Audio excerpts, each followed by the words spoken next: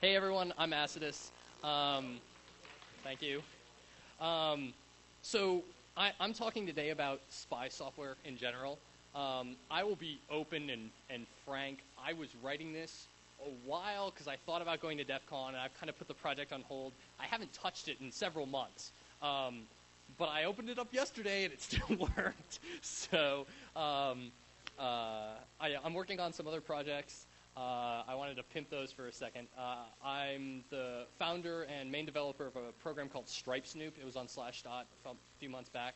That does all sorts of like magstripe reading and almost writing. The alpha right now, I've got kind of a primitive writer working.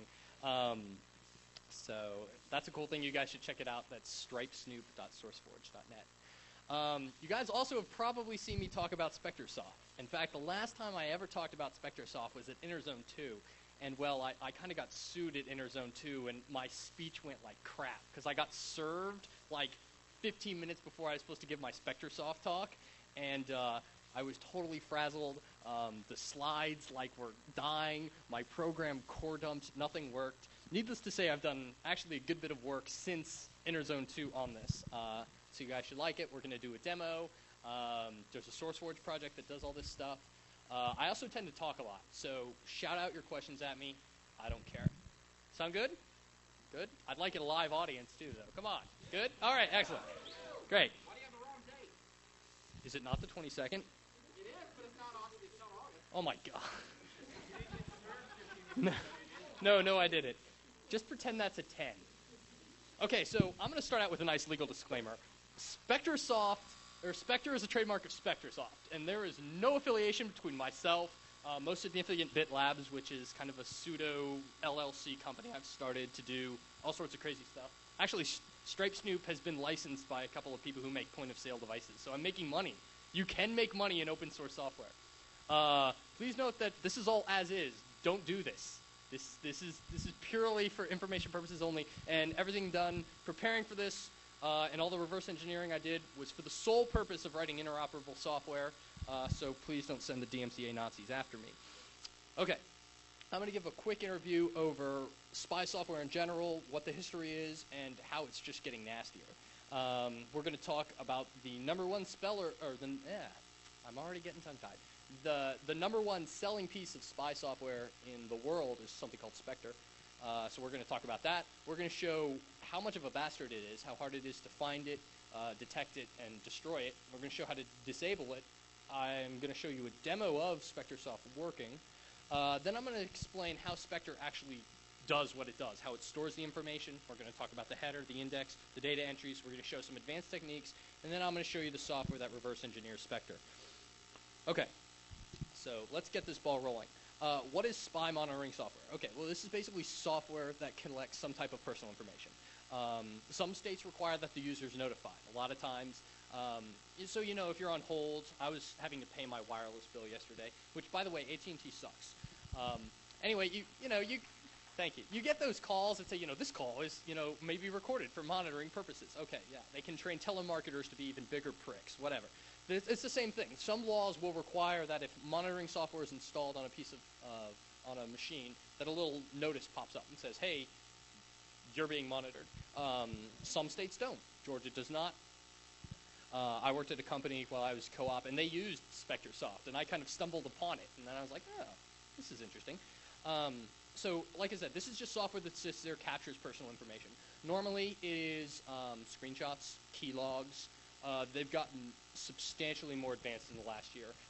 They can grab your pop messages going in and out. They grab instant messages, and there's a lot more reporting capabilities. Before, it was simply grab the screen, grab the keyboard, and let's dump it to a file and report it. It has much more advanced reporting capabilities. It will, actually give you a history of all your AIM conversations, give you kind of nice little trees showing everything. It's pretty scary. There are several examples of spy software.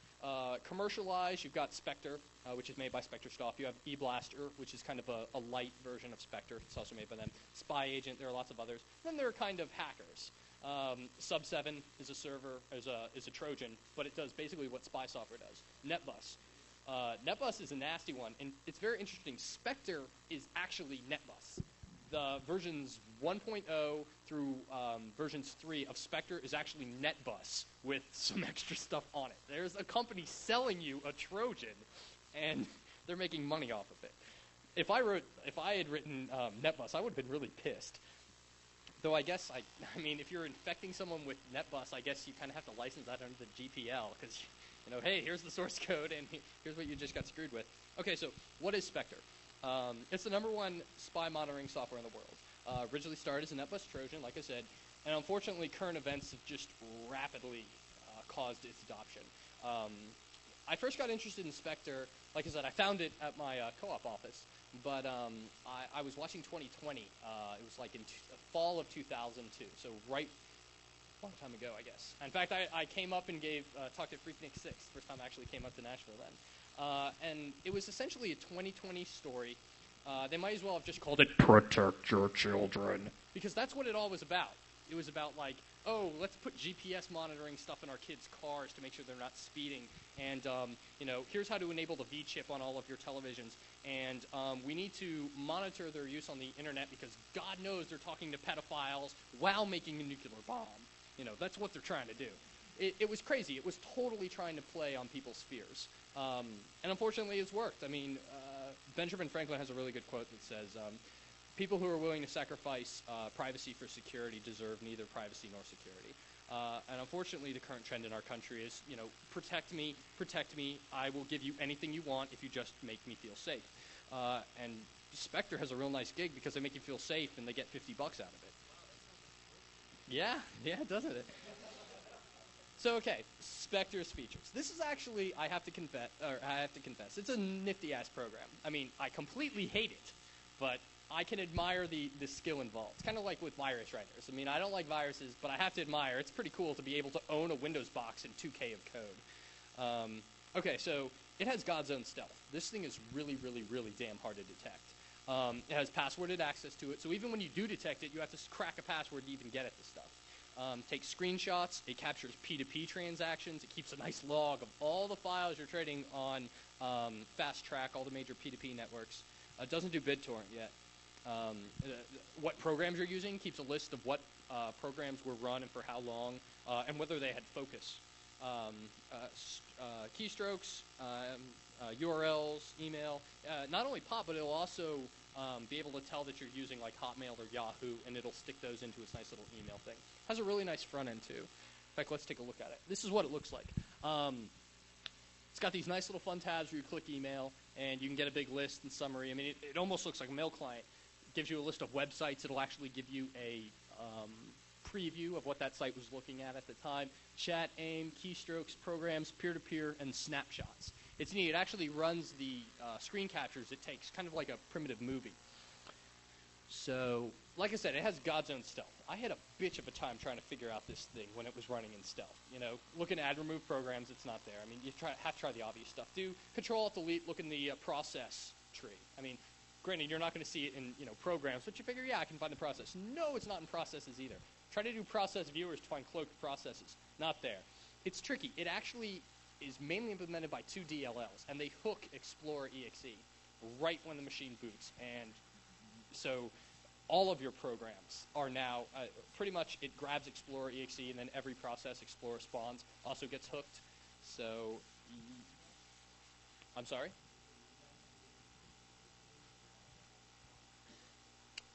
Yeah, you can. In fact, list DLLs gives you a really good idea of which programs are hooking it, and it tells you what functions inside it are being called, which was a nice way to reverse engineer it. Okay, so detecting it, here are the obvious signs. You can run it in stealth mode or not stealth mode. If it's not running in stealth mode, it's pretty damn easy. You know, if you see a shortcut on your desktop that says Spectre, with the guy, you know, with the glasses who's watching you, that's a pretty good indication you're being watched. This nifty little red square, which I'm like, why the hell is this a red square? And they're like, in their nice little help manual, they're just like, oh, the red square is to remind you of, you know, a VCR recording. I'm like, I guess it does kind of look like a VCR recording. And also, if you see Spectre actually in your start menu, that also is an indication that you are being monitored. Okay, so let's try detecting this in stealth mode. It was interesting when I was doing an install. I was using an older version here, Spectre 2.2, I was able to find the things that actually installed by just doing a directory dump before and after the install, figure out what changed. So it added some entries. Here are two nasty DLLs, net kernel and net kernel HM, which is the hardware manager. It's got some help files. This is the front end that gets launched. And then this WebE bot, I haven't been able to figure out what it is yet. I think it's just a helper module. I haven't really been looking at 2.2. This is, like I said, an older version. Okay, so detecting in stealth mode. List DLLs, which you can get from System Internals. I think it's systeminternals.com. They have a lot of great programs. I highly, highly recommend them. They've got a nice little thing that'll let you run list DLLs and see what things have hooked what programs. And here you can very cleanly see in Explorer exe that net NL DLL and HM DLL. Those are the two that Spectre uses. Okay, so here's another great thing. I started thinking, wait a minute, so Spectorsoft, let's assume it's capturing, if it's doing screen captures, it's got to write these to disks. You can actually, inside Spectorsoft, set the interval. So an interesting side channel is you can just pop open a system manager and say, okay, let me watch the disk access. If you're not running anything and you've pretty much removed everything, they're not doing SETI at home or something, it's very plain to see every 5 seconds there's this nice little peak. And in fact, if you can see on there, it says 12K. I was running this, I think, at 1024 by 768 at like 16-bit color depth. And if you take a screenshot of that and use and make it a ping file, because they actually use zlib, I'll talk about that in a second, for compression, it's exactly that size. So they're basically just writing ping images to disk every 5 seconds. There actually is a phone home correspondent part of it. It appears to be just for product registration and making sure that keys aren't floating around. By the way, I did all of this with a demo. It was the demoed version, and I'm sticking with that. So a fun way to disable this, if you're using an older 98 machine, you can use msconfig or the registry editor. Here in msconfig, you can see WebEbot. Like I said, that was the loader, the helper function, which kind of loads the GUI up. You can see that. That also is what gives you, down here in the taskbar, your nice little thing. This is, in fact, Linux. I know it kind of looks like XP, but I don't suck, I promise. Okay. And then also right in here in, I don't really want to read this registry key because they are long, but basically in current version run, so you can see what's starting, you can see this nice little entry for it to boot. So yeah, hack your registry. That's always fun. Any questions so far? Are you guys alive? Yes.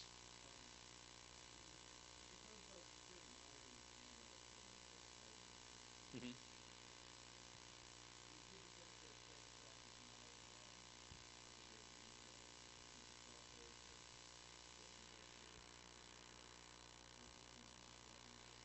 Oh, you better believe they're greasing some palms. Yeah, I mean it.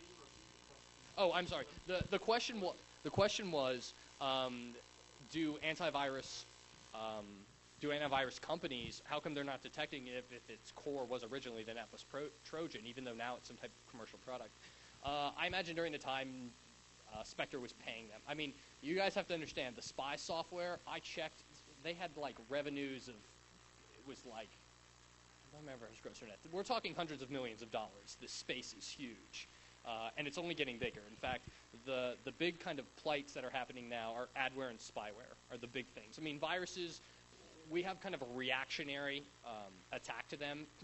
Windows patches them eventually, and you update your definitions. So we have a way to kind of deal with them. We don't really have a way to deal with spy software and adware. We're still trying to cope with that. Yes?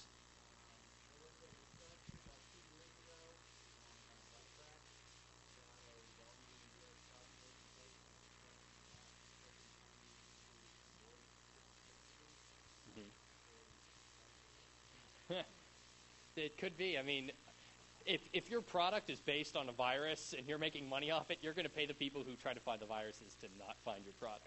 Especially because this thing, granted, there's a little notice that will say, hi, I am you're being monitored. But these guys get by with it being stealth. The whole way these programs work, the whole way they make money is they're able to tell employers, hey, you can keep your employees in line by, making them think Big Brother is always watching them. I'll go off on a little side channel because I got a little bit of time here. This whole idea pisses me off. And that was the main reason why. I tend to get involved with things that piss me off. Blackboard, they pissed me off. And they screwed me, but they pissed me off. Spectorsoft pisses me off because they market this as it's kind of this, I don't want to go off on a rant here, Dennis Miller style, but so like the complete trend in American parenting is it's not my fucking problem. Someone else is going to raise my kids. I'm not going to teach my kids to not go to the R-rated movie. It's the movie theater's job to make sure my kid doesn't go to the R-rated movie. It's not my responsibility to teach my kid that, taking a shotgun to a school and shooting people is wrong. It's Doom's fault. It's these people's fault. Orrin fucking Hatch, wants to, have... Fuck Orrin Hatch. That was the best part of your speech, by the way. Fuck Orrin Hatch. It's completely wrong. And this entire company that is saying, keep your, children in line, monitor them. I'd say, why don't you fucking get away from your damn career and sit down with your kids for a half an hour a day, and they're not going to be doing the shit that this company's telling you they're trying to prevent. So these guys piss me off. So that's basically why I decided, I want to find a way to make their products completely ineffective. And the way you make it ineffective is you let people know they're being monitored. You give them tools so they can detect it. Then you let them corrupt what's being monitored. Meaning, if you can, at the end of the day, look at a big record of what all your employees did, but I totally have access to change that database too, it's worthless. Because when you look at my computer, you're going to see I was browsing the ACLU website all day. Now, that wasn't what I was doing, but that's what you're going to see. So my whole goal is to basically make them ineffective. And so, all right. Any other questions? Yes.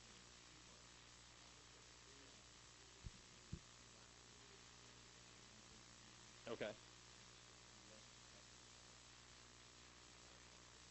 Okay. I don't know. I mean, they are... Okay, so he was asking, eBlaster just came out with a new version, and it's supposed to be harder to detect, and, is it more virus-like, and blah, blah, blah. I mean, they've pretty much gone legit now. The core, doing a nice strings on their early versions versus their later versions, it's pretty easy to tell. They pretty much abandoned most of their original NetBus core. I'm looking at my time, and I only have about 40 minutes left, and I do have a lot to cover, so I'm going to try to, whip through. If you've got something really important, feel free to shout out. Okay. I was going to do the demonstration of Spectorsoft, except for I'm in Linux, and I don't really want to take the time to pop into Windows, but I'll tell you what I'll do. Let me pop up here, and I'll show you this GUI and give you kind of a little better idea of what exactly it is that they're doing. Like I said, you have to excuse me. I have an old, slow laptop. Spectre is really simple. The program basically sits down in your taskbar, whatever. It hooks Explore. Every time you do something, it records it. Now, it records it into these special type of files called SPT files, which is for Spectre. And it has some interesting information. So I kind of thought of as a thought experiment, what type of information has to go into these things? Because, remember, the first step is being able to read them. We want to see what was recorded. And also disable Spectre, which we talked about. Actually, I'm going to change my mind and just go down and start talking more about the SPT files. So these SPT files are really kind of having Spectre by the balls, so to speak. I mean, if you can corrupt these things, you completely destroy their product, because an employee, if they can't trust what Spectre is reporting to them, they're not going to pay the assload of money to Spectre to do the thing. Okay, demonstration. I'm not going to do a demo. If you guys would like to see a demo, come see me afterwards. I recently reloaded this laptop, and so I have to reinstall it, and it'll be a giant pain in the butt. Okay, so leveling the playing field. They seem to have a lot of balls in their court. Now, don't get me wrong. I'm not against corporations trying to keep their employees honest. When I was co-op, there was a guy who was like 2 cubicles over me named Bill Colt, and he used to play StarCraft all day. In fact, the other co-ops and I had a little game which was give Bill a heart attack, in which case, we would sneak up kind of towards his cube, And so they'd just be like, "Oh, hey, Jim, Reed, how you doing?" Which was our boss's name, and you would frantically hear Bill alt-tabbing and, like, straightening up and, pretending that he wasn't playing StarCraft. Bill should have been fired, and he was fired because, well, they found lots of porn on his computer, but that's another story for another day. So I just want to clear the record. I'm not against corporations keeping employees honest. I just think the way Spectre is trying to market their product and the way they're pretty much preying on people's fears is very wrong. Okay, so the SPT files store all the captured content, everything. They use compression to reduce the size. They hold the basic information about the captured content, such as its type and duration and things like that. So a Spectre or SPT file consists of a couple of things. You've got a header in red. This is a fixed length. It gives you some information about how many different types of captured items there are in the file. And by a captured item, I'm meaning a screenshot or a application name or a little bit of text or an email. Like I said, it has a magic number, start and stop time, the location of the index. Now this is interesting. The index is in purple, and it's an index of X number of entries describing the data, what type of data it is, and where it's stored. So if you can, then you have X data blocks, and each one of these are compressed with the deflate compression algorithm. This is, if you guys have ever heard of zlib, it's what gzip uses. It's a free open implementation. It's actually, excellent compression algorithm. And it's lossless, which is great, and which is exactly why they use it. So each one of these blue things represents a hunk of data. And so here's some static data, and inside this there's a pointer that says, hey, here's where the index is. And then the index consists of a number of fixed entries. I believe they're 36 bytes that contain, hey, here's some information about it, and here's a pointer back to where in the file each one is. Now, if you think about the way Spectorsoft works, this makes sense, because you basically start the program, in which case you have some certain type of information such as the start time, some other information, and basically every 5 seconds or so, whatever, you're doing a capture, compressing it, and just appending it to the file. So blue, blue, blue, blue. And then when Spectre actually, we'll talk about how to force Spectre to actually write this to the disk. When it does that, it just tallies everything it's already written, makes this nice little index, writes it, and then updates the table in the header. Make sense? It's pretty good. Okay. Oh, wow, I think I just did it. So header is created when the recording starts. It's lightly populated. Each new capture is appended to the file, and the index in memory is updated. When recording stops, the header is completed, and the index is written, and the index and the header and everything is all written to disk. Okay, so content is saved to one SPT file until Spectre stops, you unload it, or you change the screen dimensions. That's interesting. So up in this red thing, they actually kind of keep, hey, here are what the screen dimensions are, and here's the color depth. That helps Spectre malloc memory ahead of time for each one of these buffers. So if you actually change the screen resolutions, you force it to write one of these files to disk. So, for example, if you're being monitored at work and you know it and you want to change it before you leave it the day, you change your resolution, your screen resolution, and you force the SPT file to be written to disk, and now you can modify the SPT file to have whatever you want in it. So multiple SPT files are in this one secret directory, and they have a field inside the header that kind of lets it know what the order is. So if you've got 5 SPT files, they kind of keep track and let you kind of have one giant capture file. Okay, so this is a quick example of what the header looks like.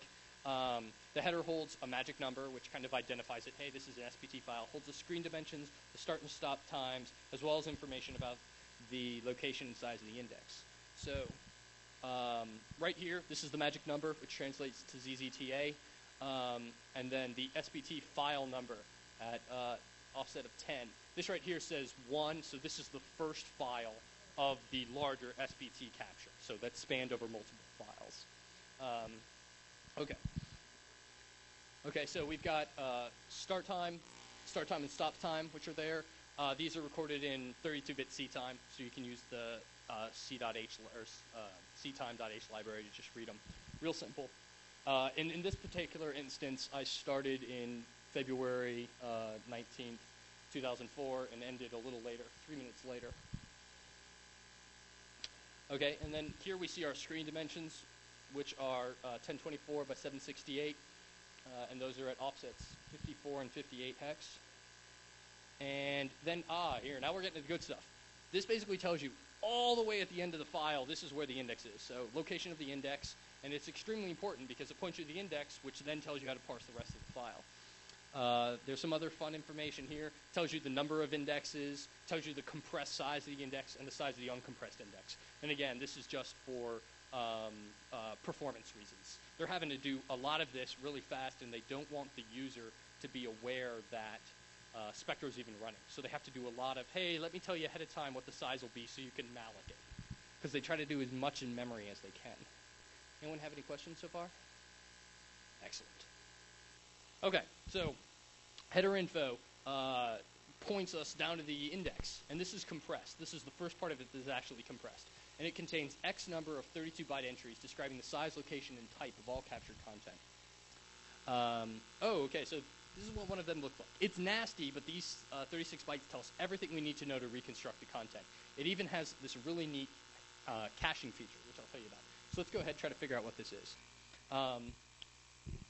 That is what it ends up looking like when you... So this right here, 36 bytes, ends up translating to one of these. This is a giant SBT file. It's about a meg long, has something like 3 minutes worth of screenshots, yet it's only a meg. So that gives you a good idea how good their compression is. This just tells you the time, date stamp, tells you the location inside the file where it is. I'll get into what the types mean, but this just identifies this as parts of a picture. Tells you the compressed length, the actual length, which piece of the picture it is. I'll get into that in a second. And also hash, which is really cool. I'll get into that in a second, too. So these indexes point back to the data. They basically can, and then these things themselves actually aren't just raw data. You won't directly be pointing to, random text from an email conversation. It actually points to something that has a very small header. Actually, I'm sorry, each one of these blocks is compressed. When you uncompress them, you get some type of header. It's a very simple header. For example, if you had, if one of these was a part of a screen. Here's my advanced features. So if one of those was part of a screen, let's go back one more. So if one of these was part of a screen, like this one is, it says pieces. When you actually go to that part of the file and decrypt it, the header will be something very simple to say, hey, here's the X component, here's the Y component, and here are the dimensions of this little part. Spectre actually divides pictures up into little pieces, as you see right here. Spectre kind of took one out of the MPEG playbook. MPEG is the motion picture experts group, whatever. They do all sorts of codes, or all sorts of standards, etc. But MPEG, one of the ways it works is it's not let's take each frame and try to compress it. It's let's take each frame, divide it into a grid, and only save what changes. Spectre does the same thing. They divide the screen into 16 pieces, and they say, oh, only this part changed. Or as I'm, let's say I'm typing in my address bar, only these two things are saved, or only these two things are changing. So it's only compressing and writing those to disk. At the front of those blue entries, when I was talking about like X and Y, so like this one would say, oh, the X and X is 0. This is like 1024, so that divided by 4, that's what this length is, and this. And so this one, would be at a different XY coordinate. So it's how it reconstructs the screen. So that's neat. It actually drastically, regular people just browsing desktops or working on Word documents, you get a huge reduction in the amount of data you actually have to store and compress. So here's a nice nifty advanced feature. It's actually over here. They have a cache. So every element Spectre captures, it kind of keeps a running list. I haven't figured out what the hashing function is yet. You don't need to know what the hashing function is. You can give it a file without any hashes. It'll still work okay. But basically, it runs it through some type of hashing function, and it generates a 32-bit hash. And then, if Spectre is compressing another piece of captured data, it looks to see if the hashes are the same. If so, it says, you know what, there's no point in me trying to write this to disk. I will just simply write a pointer to the previous one. And that's exactly what this is doing here. This is the hash, and then these are picture pieces. And this is saying, you know what, this little x1 signifies a flag, meaning the number that follows is not, in fact, a hash value. It is a pointer to the previous piece you captured. So this is saying go to, 1F, the 1F piece that you compressed, and you're going to use that here instead. And in fact, if you look over here where it says, location, this and this, they kind of occupy the same location in the file. That's because they don't really reference a file. They actually say, you know what, go to this entry in the index, and that's what we're talking about. And then again, here we go ahead and resume with hashes again. So that also drastically reduces the amount of space, especially if you keep going to Google a lot. Google's my homepage. And so, wow, every time it does that, that's an entire image it doesn't have to store. So, any questions? Guys doing good? Okay. Let's do some demonstrations of this. So, my original plan was to, bust out into Windows and show you Spectre and capture some stuff, and then actually show you what it looked like. Unfortunately, I can't do that, but what I can do is show you a previous thing. So, we have some, so let me go here, SPT. All of this is available online at my website, which is www.yak.net/Acidus. And let me make sure this is the right place. Okay, great. So this here, you can't really see it. There's a mega SPT file right here, which has all those screen captures over 3 minutes that I was talking about. The program right here is actually a rather simple version of it. And basically what I'm going to do, go ahead. The mega file, actually this is a really interesting thing. So it is only 1.1 megs. So this will be interesting because you're going to see how freaking large it was. Okay, so we're going to run SPT, which is our SPT reader. I'm going to give it an input file of mega.spt. Okay, so goes ahead, pop some stuff up here. It says file to read, finds the signature, gathering information, found the screen resolutions, found where the index was located at, tells you there are 381 pieces of captured data. Now, that sounds like a lot, but keep in mind, every single screen capture is 16 pieces, if it's not referencing previous pieces.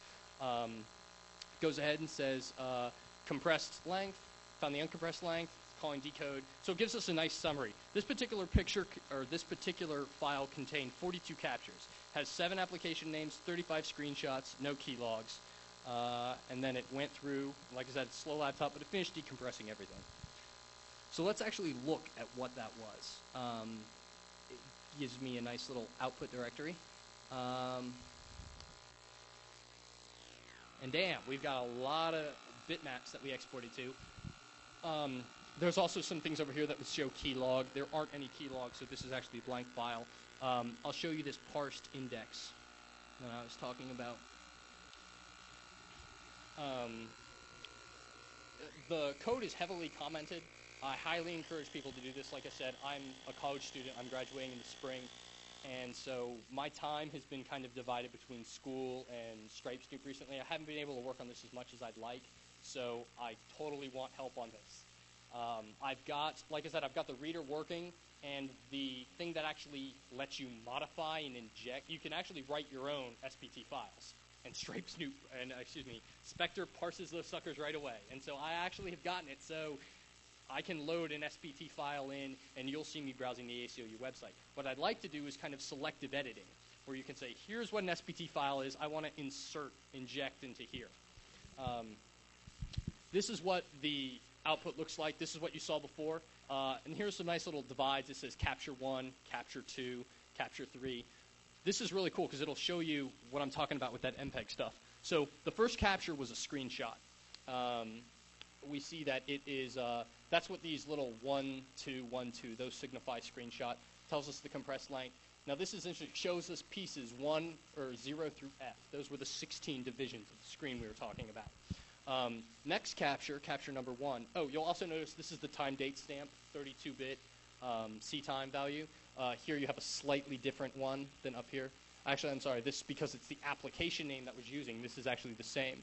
Here you'll see this is a different one. This was at E1B. This was at E51. So this was taken 30 seconds later. Here we see a picture. Here, because of the 1, 2, 1, 2, we also see this was a picture. However, this has 16 entries, and this only has 5 entries. And you'll also see pieces. It's only recording piece 0, 1, 2, 3, and C. So those are the only things that changed. I'll actually show you what those pictures were.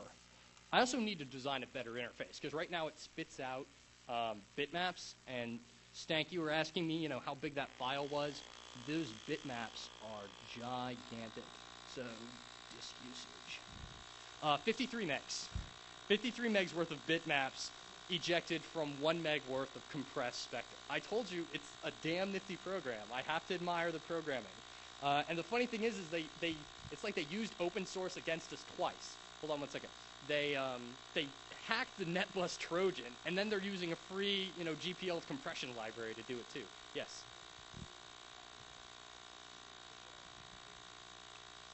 No, each one of these, I'm sorry, the question was, is there a hash on the overall application? No, there aren't. Each one of these capture files, each one of these little parts, you'll see right here, it'll say the hash. Each one of those has a hash. And so I think actually I can scroll down and show you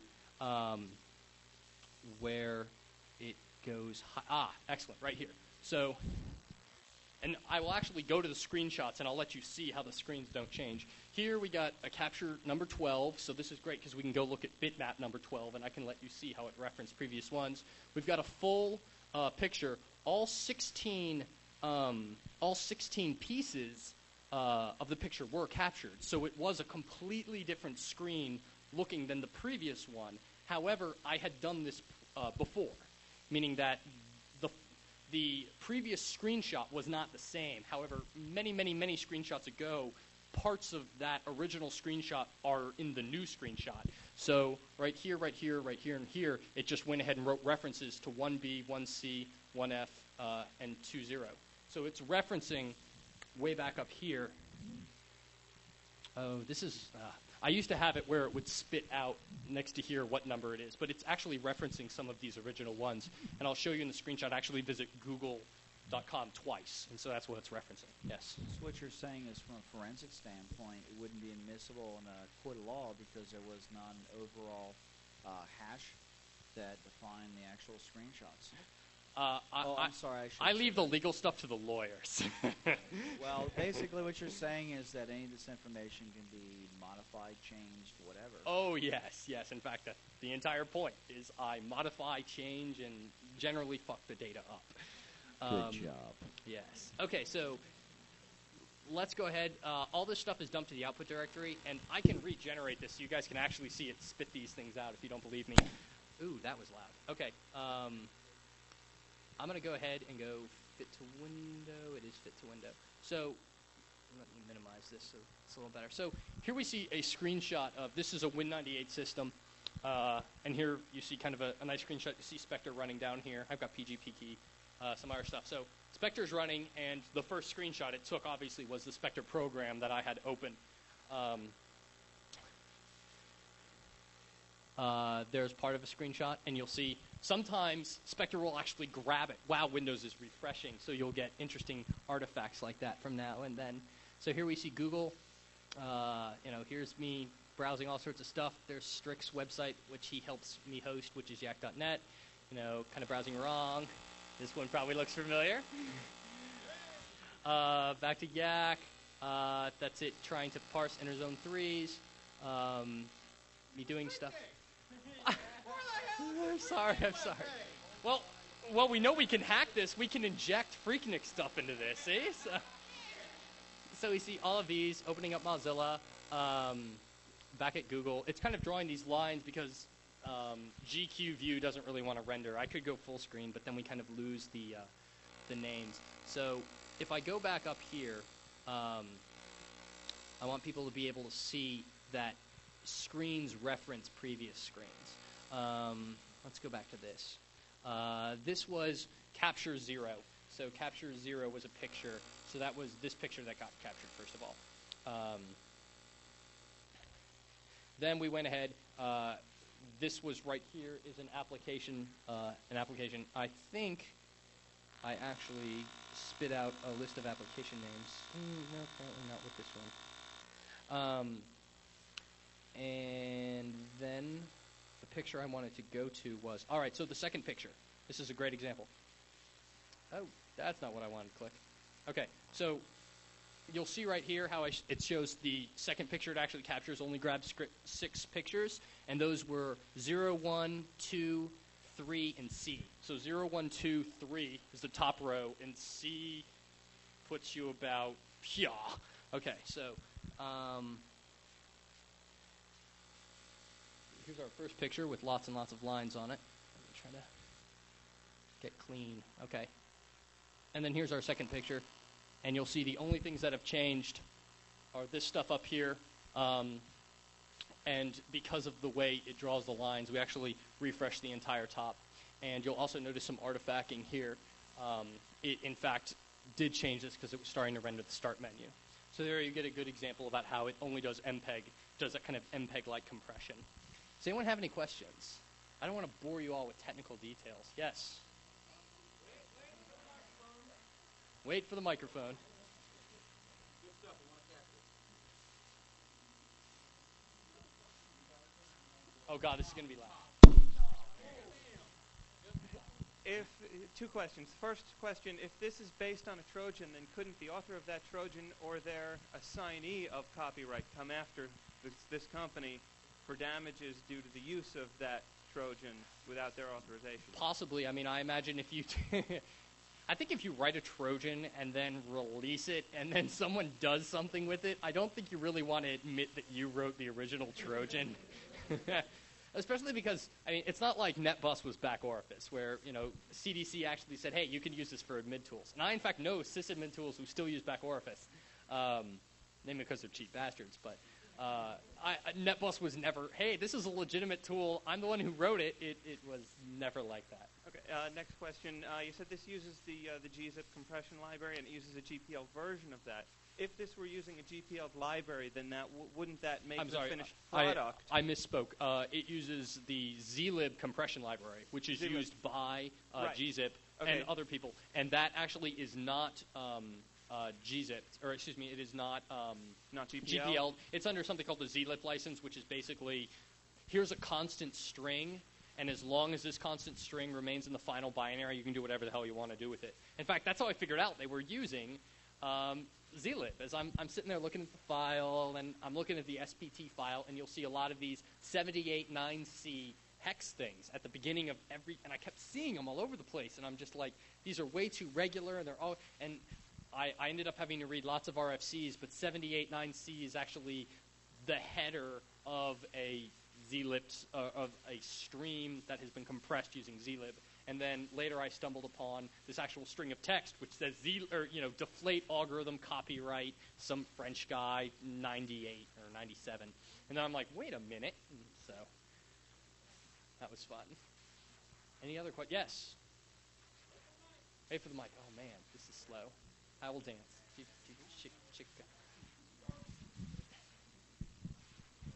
Two questions. Shoot. Is the company that developed Spectorsoft, is it still actively developing it? Oh, yeah. Okay.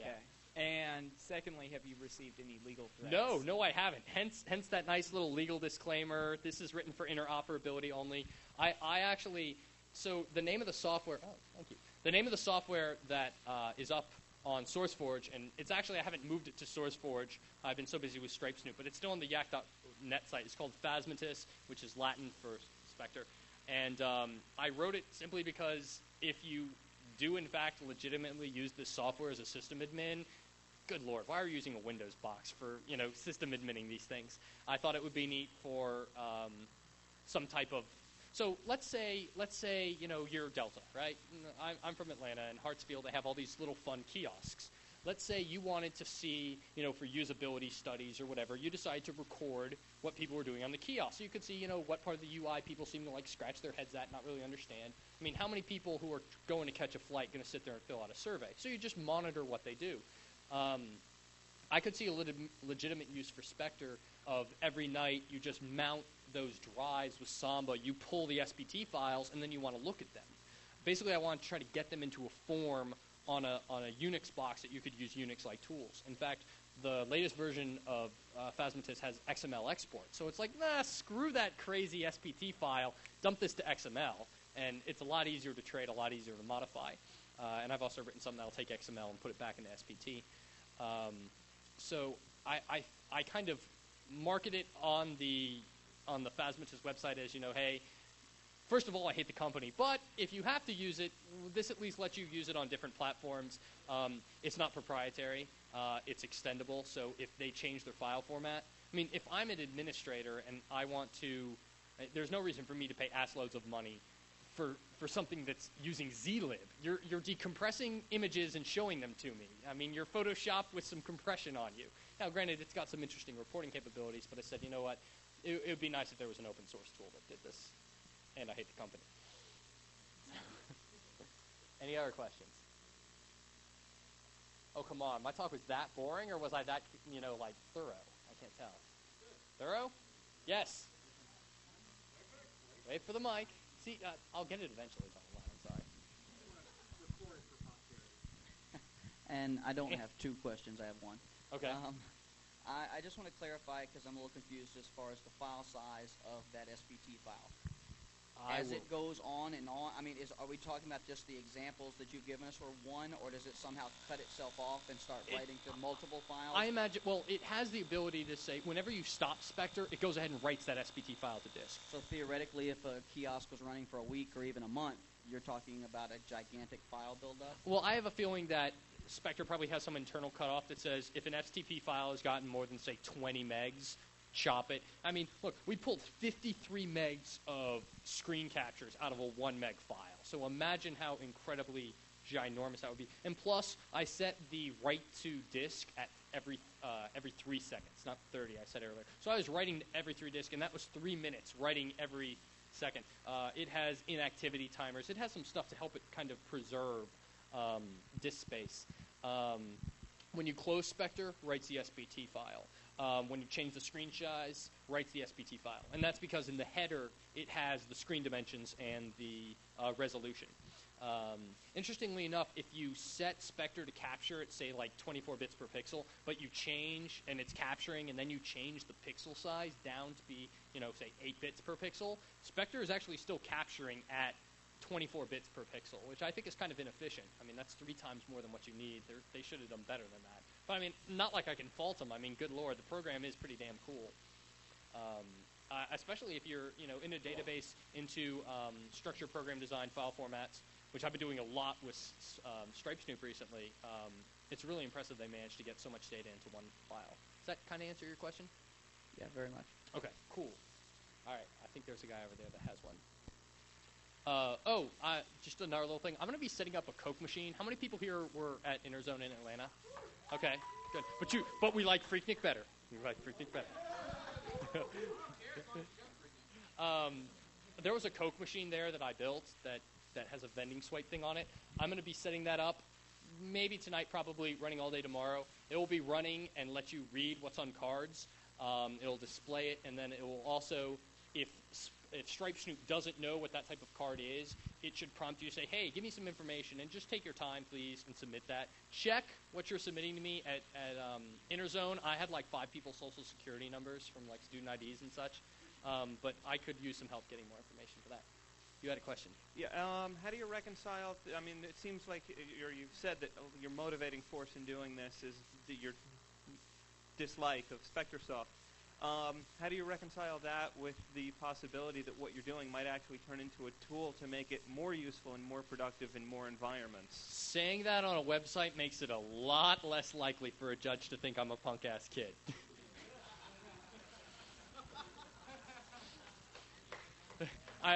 As Decius told me a week ago, I was... So, Make Magazine... Oh, again, I have to pimp some stuff. Make Magazine is coming out. O'Reilly's doing a new do-it-yourself, and I have an article in there. It's like 10 pages long, all about Magstripe stuff. So please pick that up. Anyway, I was thinking of a real cool way to have, like... So all of you, I'm sure, have data that you wouldn't like to have, be exposed, let's say. So I was thinking about taking like an external hard drive, because USB drives are so cheap, and sticking some thermite on the top of it, and having a nice little USB chipset. I've been playing with those. So if you don't enter in a right key combination or something before you access the device, it destructs. And Tom, I'm actually going to do this. So Tom looked at me, and I guess his statement kind of also applies to my Phasmatus here. He just looks at me and goes, there is no legitimate use for this technology. So hopefully by, kind of saying, I mean, I don't like it, but it's GPL code. People can do with it what they want. And this is offering some things that you can do with it. I mean, the fact that Spectre is completely negating a growing part of how businesses run their infrastructure on Linux servers, this is an alternative they can use. I'm actually surprised they don't, considering how easy it was to port their software. Well, reverse engineer it, then port it. Any other questions? Yes. Oh, yes. Wait for the mic. Someone get that over to Ilanka.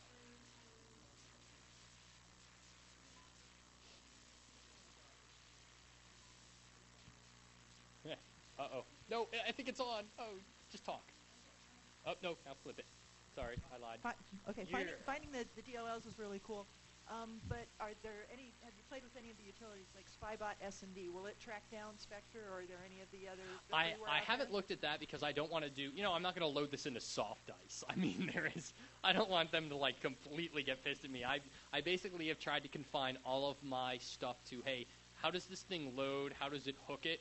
And how can I kill it? I'm walking a pretty damn thin line if I'm actually looking how their program does, how it creates an SPT file when I'm also creating essentially a program that will also create and read SPT files.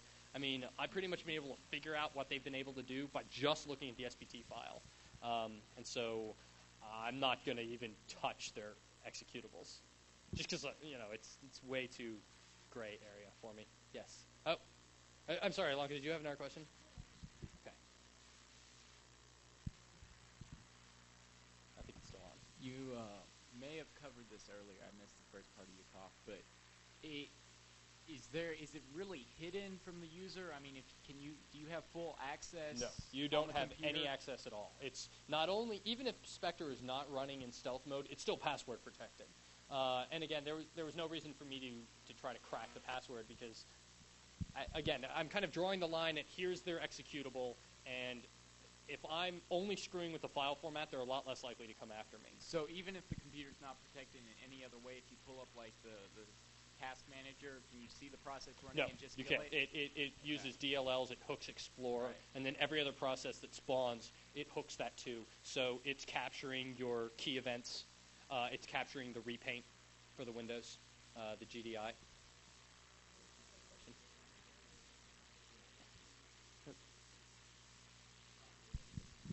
The GUI that you're showing, is that available to the admin on every box that Spectre's running on? Yes. They do not have a remote client, as near as I can tell, which that's another great thing about mine. Not that I'm trying to say use this for it, but I mean, you could pull the SPT files and then run them locally. Right now, Spectre doesn't offer any way for you to take an SPT file and it offers basically no management. I mean, that's why I had to make XML files just so I could help keep track of them, because I've got 200 freaking SPT files, and I'm trying to keep track of what's with what. They really kind of missed the boat on trying to deploy this in any great extent and manage it. I mean, there should be, first of all, Spectre should be pushing these things to a server, or have some type of mechanism to push them. There should be some type of hierarchical filing system database on some type of server where you can manage these things, and there isn't. So that GUI is there. For Spectre, it's I should have said this earlier. It's Control-Shift-S will pop up a little window that says enter a password. Or if Spectre's running in non-stealth mode, you'll see that little square at the bottom. Double click on that; it'll prompt you for a password as well. And if anyone wants to play with this, I misquoted the price earlier. It's not $50. Spectre is actually $149 if you buy it online. It's $199 if you buy it retail. So they're making quite a killing off this. And there is Spectre 1.2 floating around, and there also is a serial number floating in alt.2600. And it's a complete coincidence that I happen to be using 1.2.2. No, seriously, I did go out and shell out the money, and I'm currently working with the latest version, at least as of June. You have another one questions? still. I know that eBlaster, you can create a package, send it out as an executable to somebody, they run it, and it will report, send you emails, whatever you want, Okay. of what their activity is, and that Control Shift S function is not available on their box. So that Could very you much have that? sounds almost like kind of a nice little fun message in a bottle like NetBus. I'll try to. Is it possible that you could have Spectre on your box and you not be able to access it? The latest version I have seen, I did not notice that feature, but like I said, I haven't really looked at it in depth. I bought it in June, and I looked at it for about a week before I just got distracted with school and research. The eBlaster, seeing as how it's more of kind of a light version, it would make sense you could almost so Spectre has a configuration menu where you can configure what screenshots, what resolution, what bit depth, how often, key logs, all that other stuff, what exactly you want to capture. So it sounds very much like you can kind of pre-configure and set up the configuration file ahead of time, send it as a nice little package to a user who runs it, and then it basically, I don't know whether it probably, I haven't messed with eBlaster, but since it's the same company, I imagine it's some type of small daemon that runs doing the same type of collection, and it's probably just packaging itself up, those SPT files, and just sending them. Yeah. Does anyone have any other questions? I see one over here. Okay, last question. Thank you, Dolomite. That guy right there. No.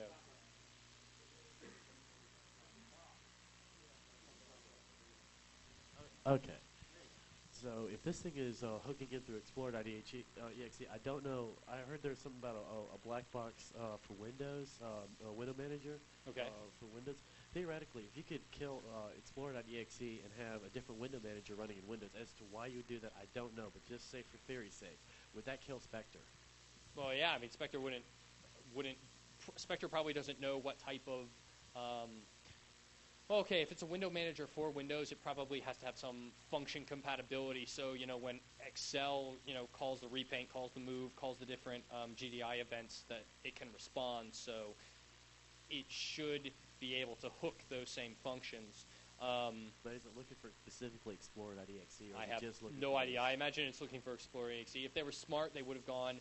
I don't think they use config.ini for this anymore, but back in the day, even through Win98 and ME, you could specify a different shell other than Explorer.exe. I know people who did like car MP3 players and stuff who decided to use Windows would just change their shell to be Winamp, which would still bring up your mouse events.